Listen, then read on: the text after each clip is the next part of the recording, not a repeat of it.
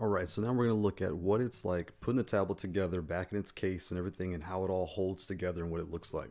So on the original Duet, you can see the backing here. You just line up the camera. Boom. Snaps right on, no problems.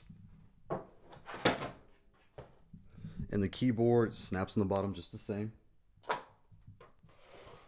And you're good to go.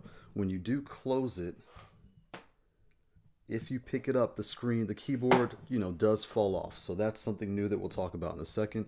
But as simple as that. Close it up. You can close the bottom. It does go around the back. And when you put it in this format here, it does put everything in a form of tablet mode, which is really great. So we'll look at that in a little bit as well.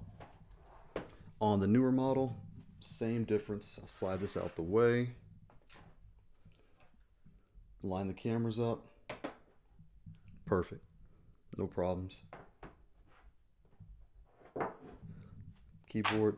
The keyboard is definitely, the magnets are a lot stronger on this one, I've noticed for sure.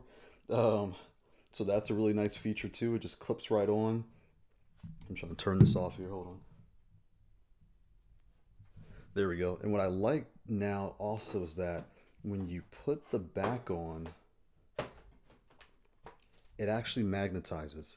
So if I hold it this way, I have to kind of hold, it doesn't, flop and fall apart, which is actually kind of cool. With the old one, it wasn't a big deal, but it did do that.